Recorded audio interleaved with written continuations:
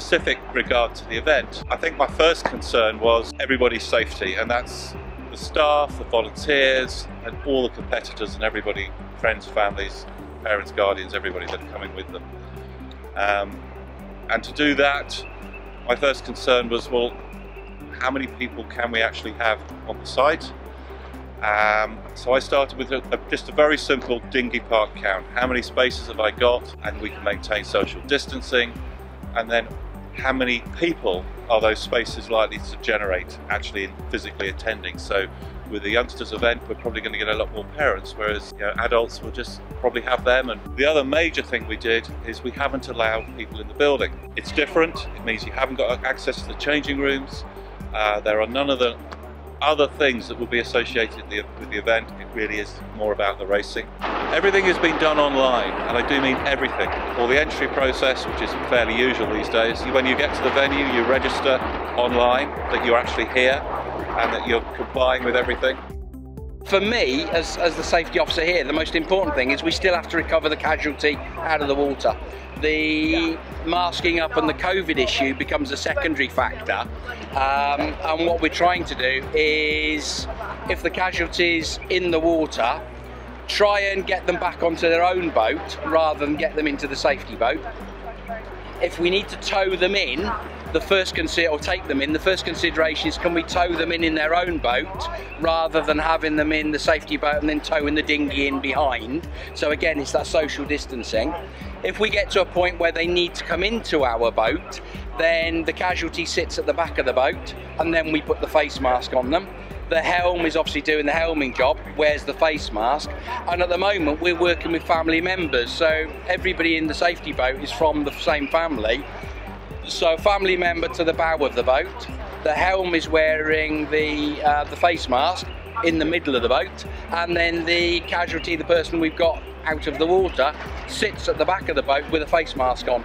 In terms of our safety briefings, we do those now outside, and we only brief the helms of the boats. So the crew now will remain on their boat and the helm will come to the safety brief.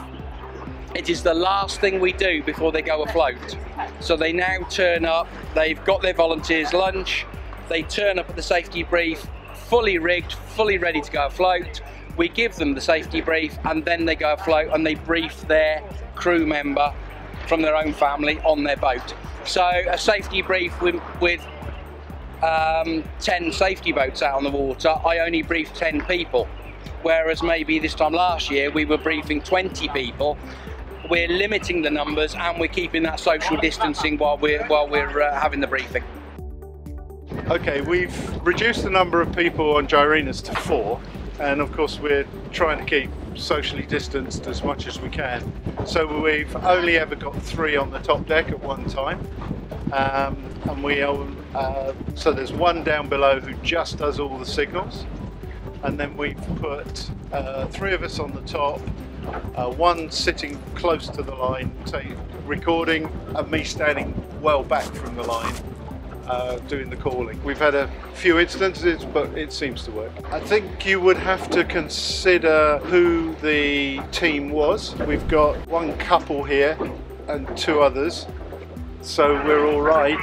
I think if it got smaller, we'd be all crammed in a bit more, and we'd have to think a little bit more. You can't. Face masks are probably impractical because of all the talking you have to do.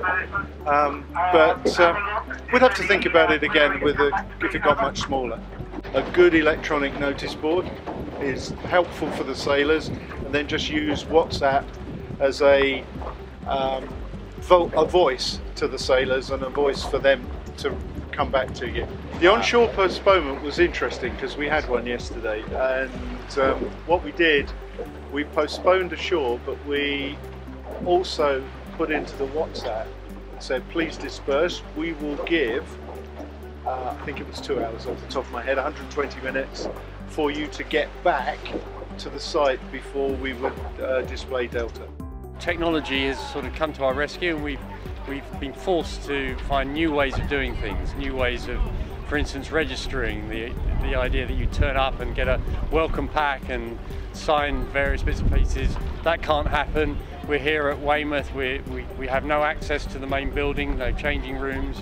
It's a COVID secure venue, so we've had to use the technology to register. We've created WhatsApp groups for all the competitors, also WhatsApp groups for the race team and the volunteers, of course. But we're using the new technologies. We're using Zoom to do our prize givings, for instance, to do post-race interviews with the winners of the day's racing. A lot of these new ways of doing things are actually significantly better, and we will carry them across in hopefully a post-COVID environment. They're just more efficient.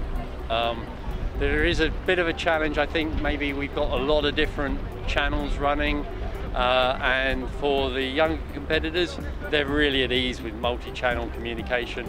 We may need to think that through, maybe to embrace the entire sailor community and population. Some of us, I would include myself, maybe not as versatile when it comes to all that stuff as some of the younger youth sailors, but that's fine-tuning.